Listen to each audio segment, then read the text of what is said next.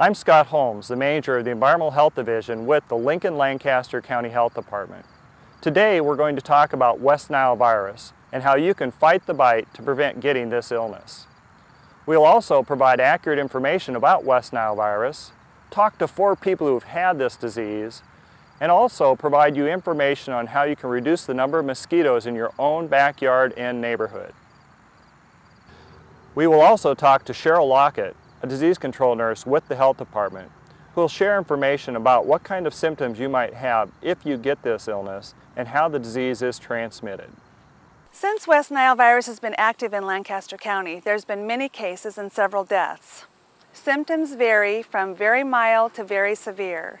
More mild symptoms include body aches, headaches, fever, nausea, vomiting, sometimes a rash or swollen lymph nodes. In some cases, even mild symptoms can last from days to months to years. More severe symptoms include severe headache with a stiff neck, high temperature, confusion, muscle paralysis, and numbness.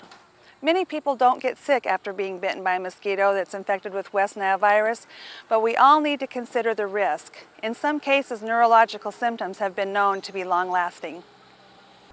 It is important for people to take action to prevent getting bit by mosquitoes. Leon Marquardt from the Environmental Health Division will now share ways that you can reduce your exposure to mosquitoes and take actions in your own neighborhood to prevent mosquitoes from breeding. Some of the ways that people can avoid getting mosquito bites is to use some simple precautionary measures. One of the easiest ways is just to avoid the times of the day when mosquitoes are most active, in the early morning and early evening hours of dusk and dawn. This is the time when the female mosquito is out seeking a blood meal. If you are going to be out during these times of the day, it's recommended that you wear long sleeve shirts and long pants.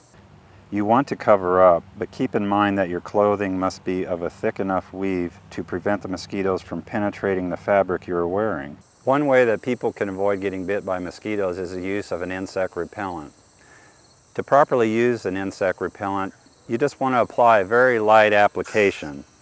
Heavier applications do not necessarily mean improved protection time. You want to avoid applications in the soft tissue areas of your nose, mouth, and eyes. Children need special attention when applying insect repellents.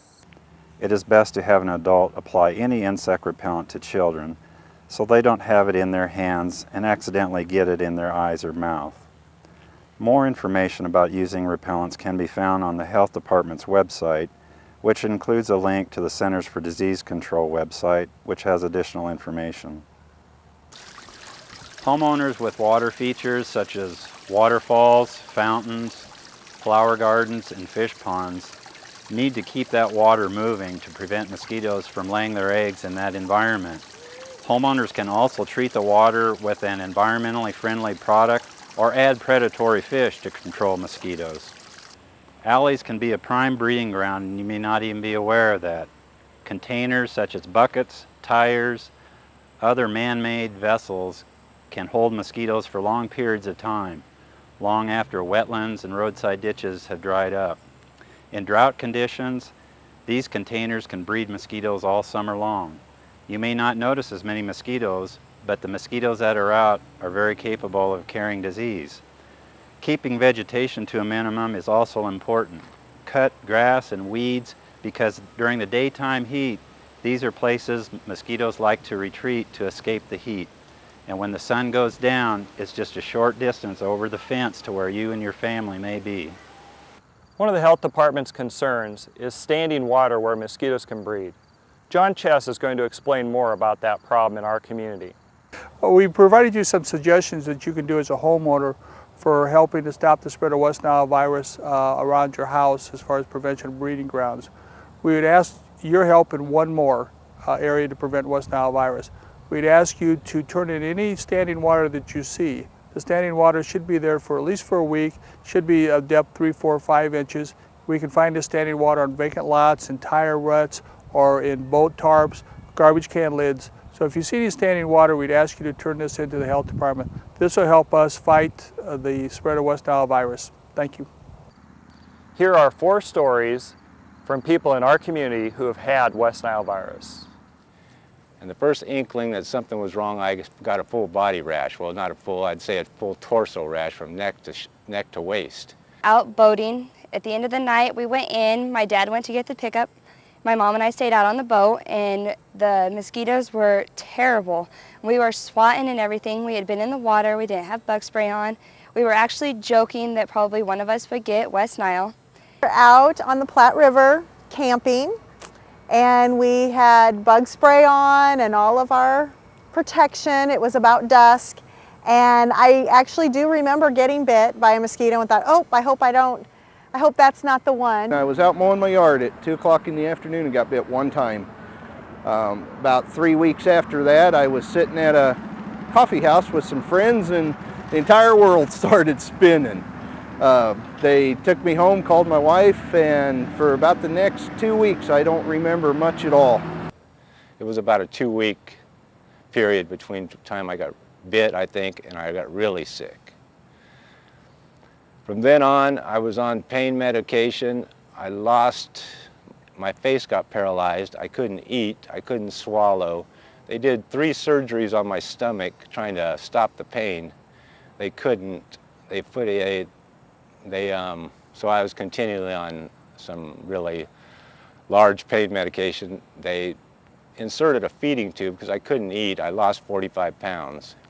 After the 3rd week of being told, you know, well, that's probably not West Nile, it's just a summer virus, I went in and just said, I really, really want my blood taken. And it's not even I knew that there was really nothing they could do, like there's no magic pill or anything they could give me, but just it did calm my, just, okay, I know. I couldn't stand up or sit up by myself. I just had to lay in the bed. Sunday night is when I lost memory.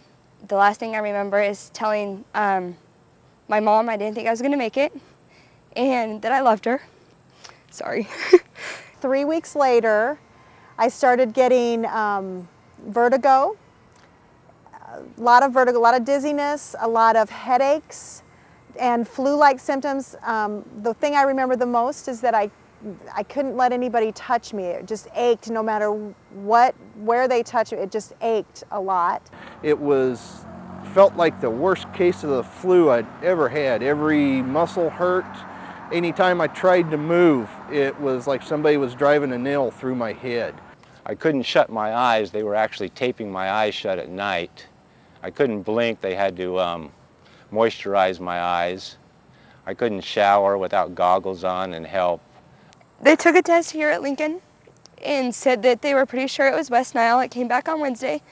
By Thursday morning, I started to regain memory and stuff, or at least come back and start talking. They told me I had to eat. I hadn't ate anything since that Monday before when I started getting headaches. I lost about 45 pounds in the hospital in 4 days. It was real stressful, and I would suggest wearing insect repellent. I still do, even though they say once you're bit, you're immune. I don't want to take the chance again. The symptoms today, after 3 years, is the weakness will come back, the dizziness and the fuzzy headness comes back. Because of all the neurological damage, I was unable to read. I had to teach myself how to read. I had to condition my eye muscles back so they were normal. I couldn't drive. I couldn't walk. I couldn't write. I had to teach myself how to write using the little kid books. I yell at my wife, my mother, my nieces and nephews, and everybody I know that if you're going to be outside around mosquitoes, don't get bit. It is a nasty thing. People don't want this. Do be extra careful at dawn and dusk. I mean, that is when they're out the most. Because even with insurance, it is an expensive disease, it is hard to recover from, and you may never recover from it. I wish I would have had it on that night because it was just too much for me and my family to go through. Remember, fight the bite. Wear mosquito repellent when you're outside. Avoid being outside during dawn and dusk.